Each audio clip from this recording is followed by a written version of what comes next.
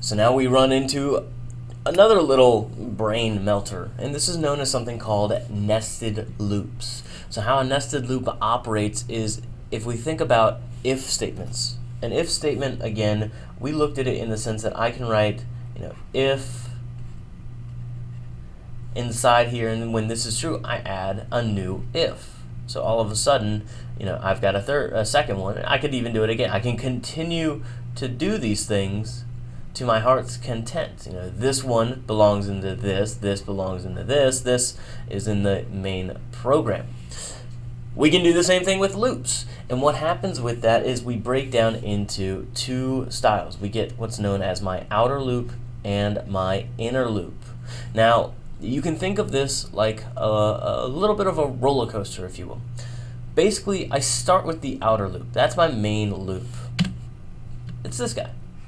We kind of look at this code for a second. This is all kind of going on in action. We got two while loops running. So this outer loop, follow this dot. Well, what's going to happen? Well, I execute this while loop.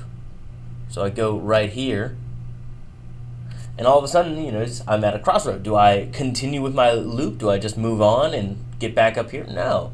I have a new loop I have to go through. And guess what? Well, y is less than 4. That means I increment. So suddenly, y just got changed. Y just became 1. But y is still less than 4, so I just ran through it again. So now it's 2. Now it's 3. Now it's 4. Because y is less than 4, this moves on. Finally, as you can see, boom, x becomes 1. And look what else I do. I reset y. So as you can guess, I would go through it again. I would run through this loop another time.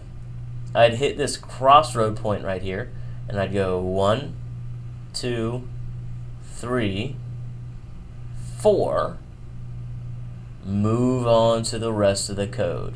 And this is where it would stop.